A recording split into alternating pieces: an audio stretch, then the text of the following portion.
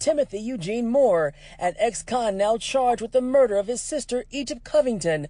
Over the weekend, Moore was arraigned on multiple charges, including first-degree murder, home invasion. Wait, what color are you wearing? Mine is blue. Yeah, Did you see Miss Tom's mustache today? See? Yes, that's beautiful. Mm-hmm. Look at that. Look how beautiful that looks.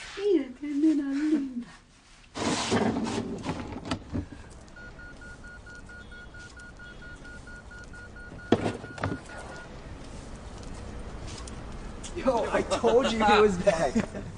Oh, I missed you, man. What's up? We're bringing it. Come on. The boys are back. Yo, why didn't you tell us you got out? Dude, what is that? It's a kufi. A what? I'm Muslim now. Muslim? Really? I gotta get back inside.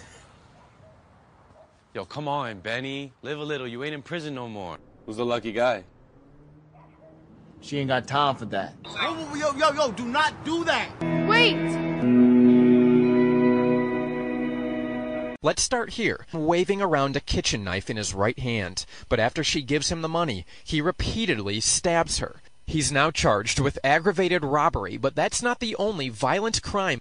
44-year-old Islam Dooley died from the stab wounds. His wife survived and is now left to take care of their 3 kids. Ayanru then ran over a woman and her dog with that stolen car. Donald Thurman followed sophomore Ruth George into this campus parking garage, sexually assaulting and murdering the 19-year-old student.